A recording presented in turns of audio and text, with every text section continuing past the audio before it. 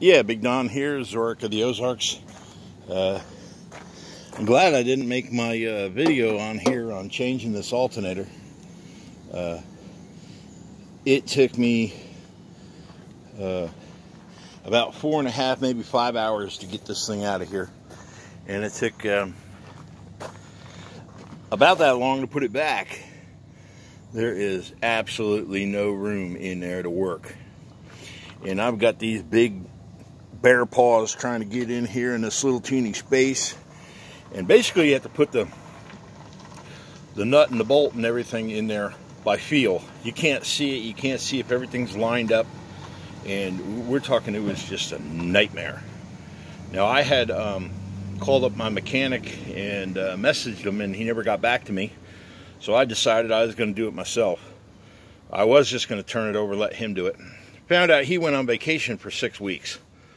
But so I said, well, you didn't get the job. So I put it in myself. And but when he came back, I went out and I got 4 shocks. Well, I should say struts. 4 struts. This car's got struts all the way around it.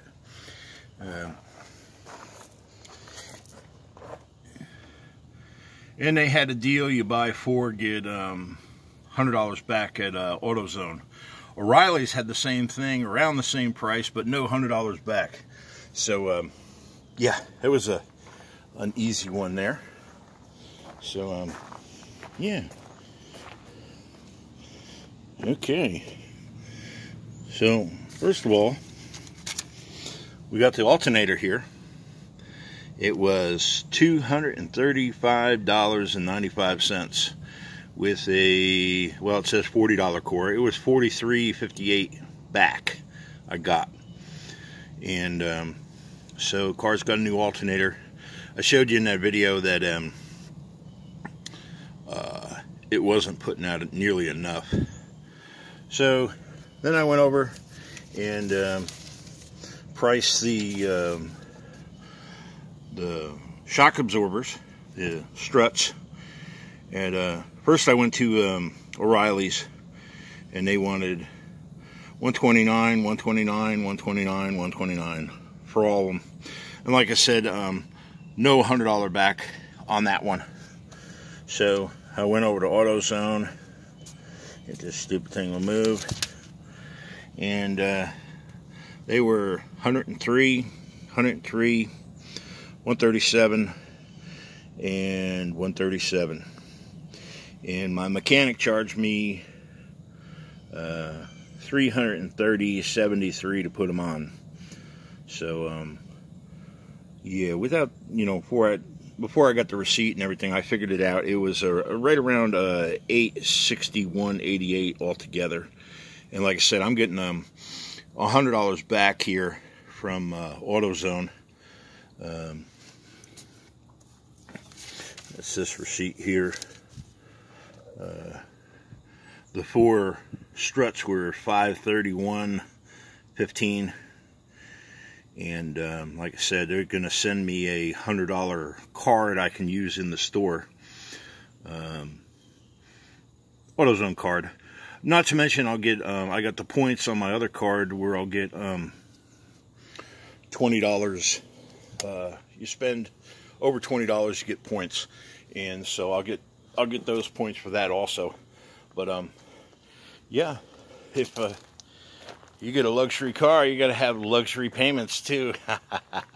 This is where I don't agree with Scotty Kilmer. I mean, look, if you buy a Mercedes, if you buy a BMW, you know, you go to your auto parts place, you're not going to get $20 parts. You're going to have to pay.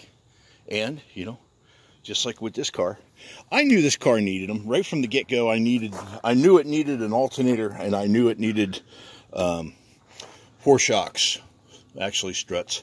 But I knew it right from the get-go when I bought this car. I put on the thrust. I call it a motor mount, but they call it a thrust torque mount is what they call it. My mechanic did the brakes. I had all the brakes done. You can see nice and shiny in there. And I put 4 new tires on this car. And that's basically what I've done to it so far.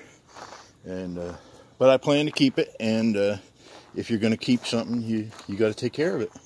That's just the way it is. So yeah, we're going to work on fixing that dent. Can you see the dent in there?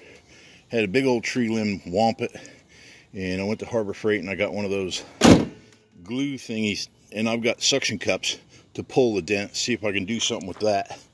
There's a dent here from that tree branch, of course that one, and there's one over here somewhere also on this side. I don't particularly see it right at the moment. Oh, there it is, right there. So yeah, there's 3 or 4 dents in the hood here from a big old tree limb come whomp my car. I got pictures of it on my other phone. But yeah, anyhow, just wanted to make that update because I was showing you on the other video there with the tester to see that it wasn't putting out the correct amperage. And I already knew it.